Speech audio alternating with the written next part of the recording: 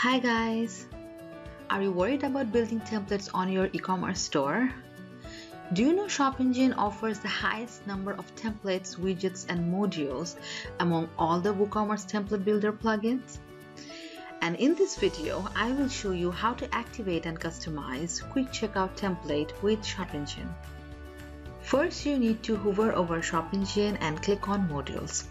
Then enable quick checkout module and click on save changes. Then go to widgets, and in the checkout section, do make sure that all the checkout widgets are enabled. If not, then enable the widgets and click on save changes right at the top. Then go to builder templates and click on add new. Now give your template a name, anything you prefer. Select quick checkout from the drop down template type options. Don't forget to turn on the set default button. It helps to disable any other checkout template in your store. Choose your template design and click on save changes. In order to customize the template, just click on edit with Elementor. It will take you to your Elementor dashboard.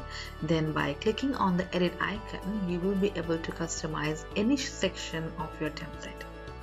Then at the end, click on update.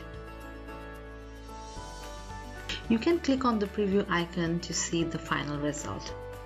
And there you have your customized WooCommerce quick checkout page.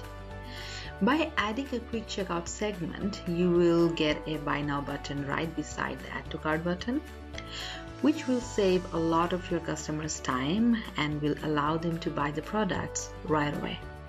Thank you so much for watching, and if you have any questions, just put it on the comment section below.